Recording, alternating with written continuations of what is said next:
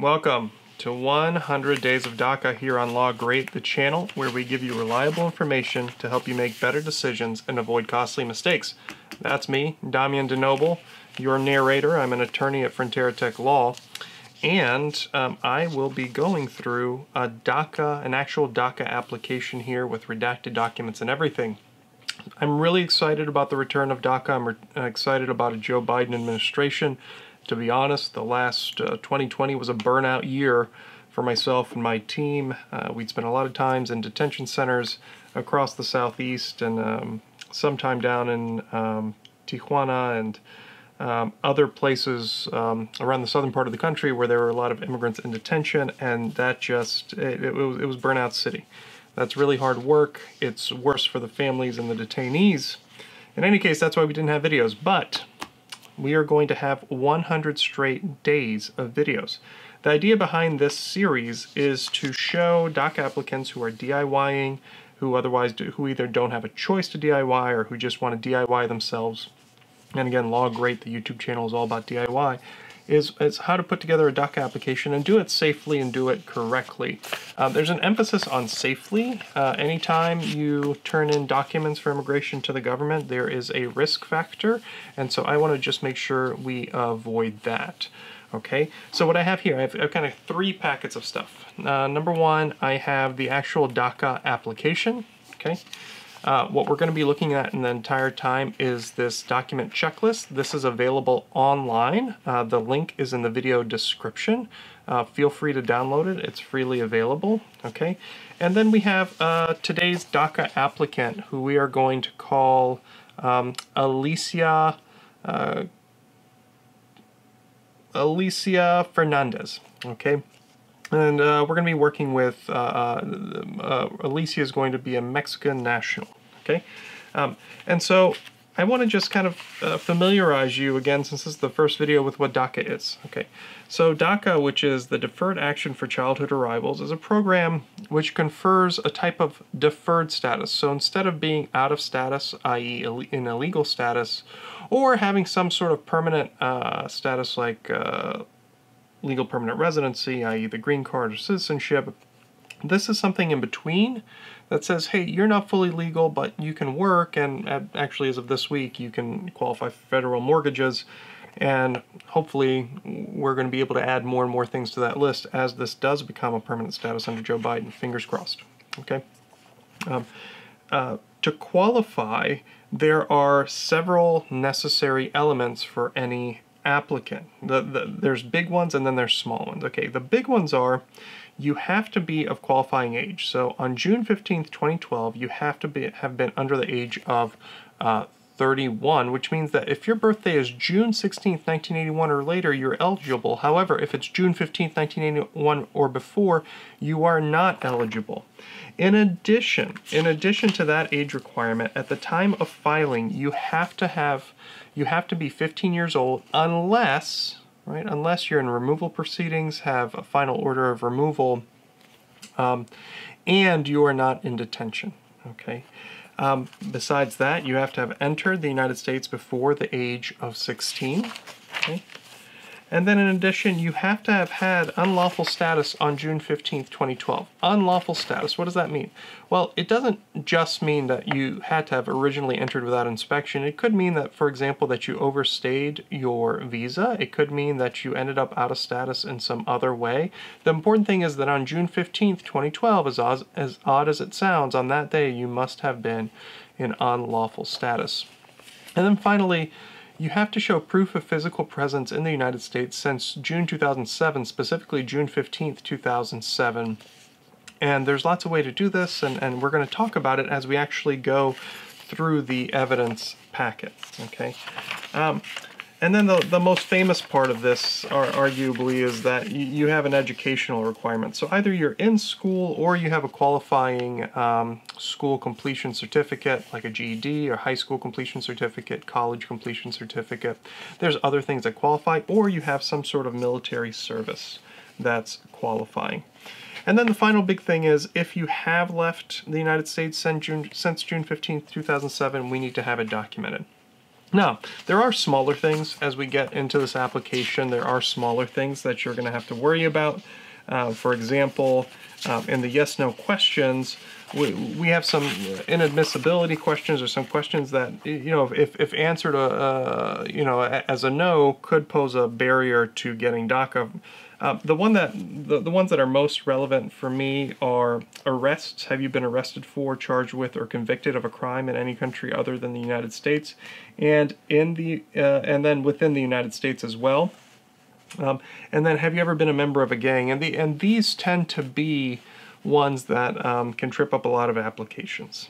Okay, that trip up a lot of applications, and we'll talk about the need for honesty on those and what can happen if you're not honest. Okay, so without further ado, I kind of want to introduce us to today's applicant, who again we're calling Alicia Fernandez. Okay, and what we're going to do, we're going to put this 821D application aside. Okay, and we're going to work with our checklist. Okay, so our checklist is again the qualification checklist, and the way that we use this is that we want to basically do a screen, an initial screen. So we don't want to worry about all the forms that we have to file quite yet. We just want to see, does Alicia Fernandez, who's a Mexican national, does she otherwise qualify for DACA? Okay, so the first thing we're going to start with is proof of identity and qualifying age. And remember, we want her to be born on June 16th, 1981 or later, okay? And we want to have one of the following, at least one of the following to document that, okay? So passport, birth certificate, some sort of national identity document. So for Mexican nationals, getting a Mexican consular ID from your local consulate is a good one. Any U.S. government with a document with name and photo. So for some state residents of Maryland and California, notably, you might have a driver's license. You might have an expired driver's license if you're in North Carolina, for example, where we stopped, where our laws passed by our legislature actually prevented folks from getting driver's licenses after, I think, it's 2011. And then we have school-issued photo IDs, and I bolded that because most people are going to have this. Okay, for DACA, most folks are going to have some sort of school-issued photo ID. So if you're enrolling in a new program, be sure that this is something that you keep on you. And then, of course, the military photo ID. So let's see what we have here. Here we kind of have the perfect thing, okay? Now what I've done is I've redacted all sensitive information so we can't identify who actually our Alicia Fernandez is. And this is a birth certificate, okay? And what this says is that this person was born well after 1981. In fact, some 20 years after, so this is a 2001 birth date. So this alone, this birth certificate, okay, would satisfy element 1. Okay, this person is of qualifying age. They were born after 1981, and this birth certificate, which is certified, conclusively proves their identity.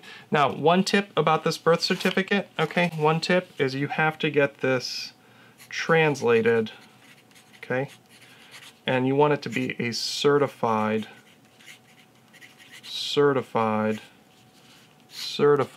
okay, translation. Okay, so that's the tip there. Certified translation. Okay, but this is document 1, so we're going to put this aside, okay, and we'll bring it back in later. Okay, now we need something that shows us proof of entry to the United States before age 16.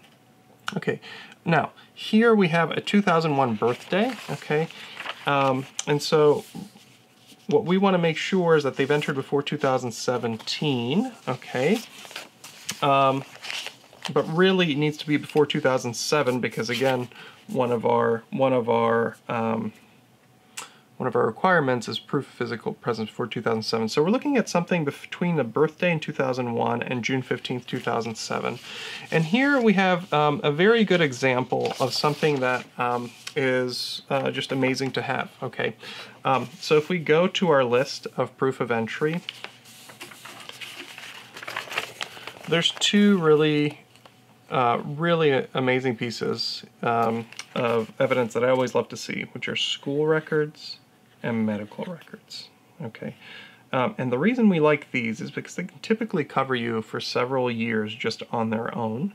Okay, and we're going to see here, because this is an ideal DACA application, I wanted to start the video series with an ideal application that we have both medical and school records. Okay.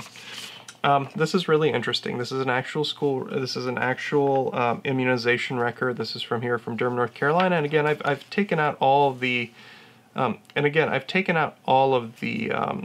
redacted all the information that could be identifiable.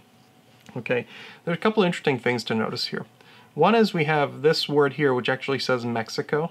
Okay, and then you have these three squares. It's month, day, year, or day, month, year. I don't remember. The important part is that this last bit is the month. Okay, where I've highlighted in orange are health agencies inside the United States that conducted these vaccinations. Each of these dates corresponds to a certain vaccination. So in 01-02-02, we can see that this Alicia Fernandez was still in Mexico in 01-02-02. But then in 04 and 06, 04, and 09, she was here in the United States because that's where she received her this particular vaccine. This alone places her inside of the United States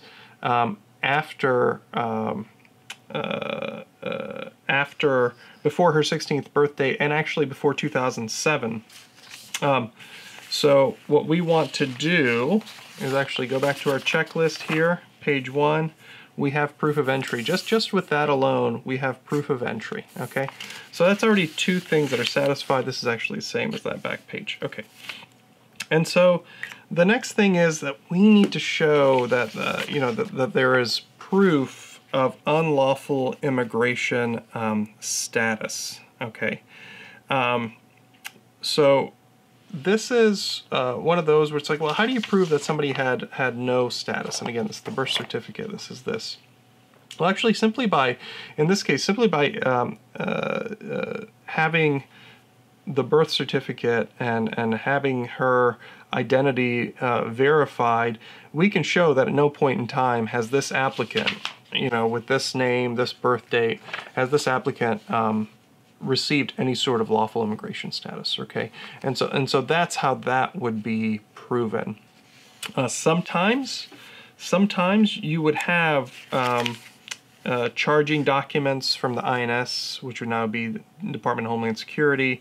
You might have immigration court records asking somebody to appear for a removal proceeding, but in this case, it's just their verified identity. Okay, so just the fact that they have no status. So we actually check that off just like that. All right, and so then the one that can be the other one that can be a big toughie, in addition to showing you've been here since before you were 16, is proof of physical presence. Okay, so typically we want to show proof for every month between June 15th, 2007 and today, the day of your application, right? The day of your application. We want to show proof for every month that you've been here.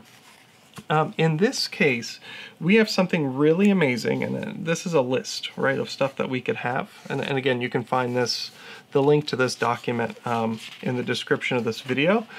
We want to find proof that shows that somebody's been here month to month. Okay, so the absolute best way, in my opinion, is to have a transcript, okay? And in fact, to have a transcript for the entirety of your time in the United States, okay? So in this case, we have that. Again, I've redacted everything. I just want to point out some important parts on this document, right? First of all, this is an NC transcript from North Carolina. It's an official transcript. Okay, we would have the student name there. It's been redacted. The student number, which would further confirm them. Their birth date, which again, we could refer to the birth certificate as being the correct one. And their graduation date. Okay, so the graduation date is going to be important for our last element, which is showing that they've actually completed an educational degree here. And then this is the gold mine in terms of showing time.